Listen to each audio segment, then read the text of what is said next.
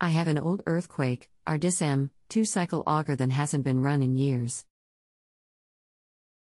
I believe it's a Model 8900E device. The engine is made by Tecumseh, and the carburetor is stamped with Tecumseh too. The only numbers I found printed on the carburetor were either 5170 div or PV35. Are replacement carburetors available for that model? There seem to be some inexpensive carburetors marketed as if they're universal fits for 43cc engines. Is that possible? I'd like to order a new carb since the rest of the auger operated fine the last time I did fire it up. Hello, Paul. Thank you for choosing JustAnswer. My name is Will be happy to assist you. There should be a tag on your engine with your engine model numbers. With these numbers, I can check for a carburetor for you. Thanks. I found your model numbers. You have a Tecumseh TC300 2-cycle engine. I will check for the availability of a new carburetor for you. Paul, a new carburetor is listed as no longer available. Please take a look at the image below. There are 2 carburetors shown for your engine. Let me know if you have part number 380, or part #380A. I will search online, to see if I can locate one for you. Let me know, and we can continue from here. Since mine doesn't have a bowl, I would say 380. Thanks for your reply. You have a diaphragm type carburetor. I will attach another link for you. Check to see if the carburetor in the link looks like your carburetor. Carburetor, click here. It looks different, but close. Based upon some searching of my own, it looks like this site call for replacement by 640,901 http://www.generalequip.com/prod_library/255 item.pdf. Then according to another site, 640,901 is replaced by 640,231A. https://www.mnd.com tc640901.html. I think it's worth a try, but I'm going to soak in a chem dip bath first and then cycle through my ultrasonic cleaner. I'd sure like to get it run at least a little bit before investing $50 in a 2-cycle carb. Check this one, click here. I would like to make a suggestion. Have you already removed your carburetor? Double check your metering diaphragm and your pump diaphragm to make sure they are not too stiff to work properly for you. Now you're confusing me with a guy that knows what he's doing. I'm a banker by day, and I fool with lots of these engines on the weekend because I have heaps of tools to keep up with. But understanding the inner workings of the diaphragm-type carbs is not a strong suit. I'm much more comfortable with the larger 4-cycle carbs. I will attach a link to a really helpful video that will clearly walk you through the cleaning process.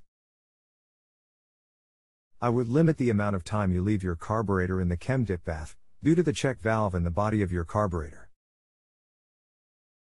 Your ultrasonic cleaner alone may work really well for you. Video, click here.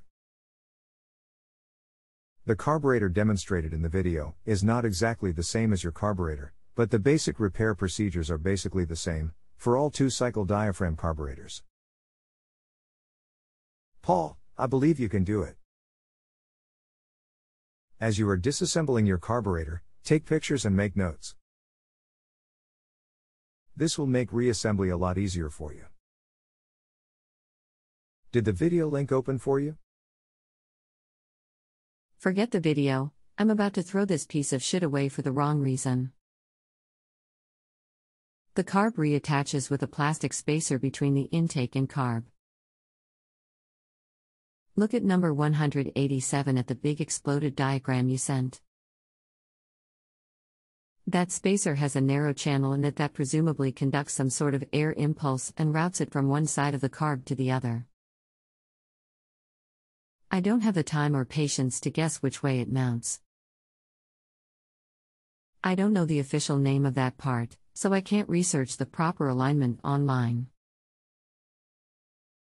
If you can send me the link to the page you found, I assume that I can identify the part that then track down some sort of instruction for how it aligns. If not, this piece of shit is definitely going in the trash tomorrow morning. Good morning, Paul. I will attach the link for you. I hope you don't give up. Parts list, click here. The part you are referring to is a carburetor spacer. There will be a gasket imprint on both sides of your spacer. Align the gasket imprints with the imprint on the parts your spacer fit against. Example, there should be imprints on your #187A, baffle, your spacer, and your carburetor. We can continue from here. Thanks. I found the answers late last night after you signed off. I know that these Q&A chains sometimes show up when people use search engines to research these problems, so I'm adding the answers here. Attachment 2015-12-19_vacuum_channel_and_through_hold.pdf attachment 2015-12-19_vacuum_channel_and_through_hold.docx. So with my discovery I don't have to rely on gasket imprints. The grooved spacer face with the vacuum channel matches up against the carburetor face, and the tiny through hole in the carb spacer aligns with a similar sized hole at the intake. That hole is away from the spark plug side of the carburetor. Factory exploded drawings are rotten because they show the carburetor holes in a different orientation than they actually exist on the tool. But the instruction above makes sense.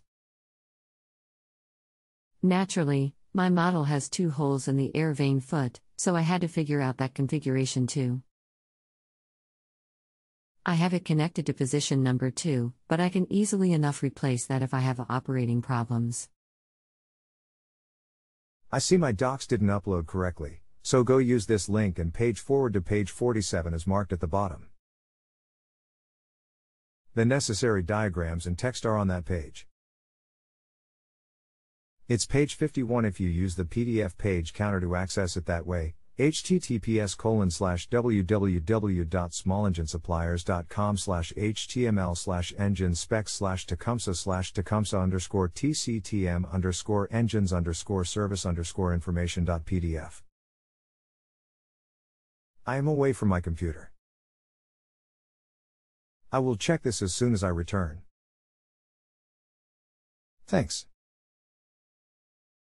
I was able to fire it up after reassembly, but it would only run between the full choke and 3/4 choke position, even after warming up.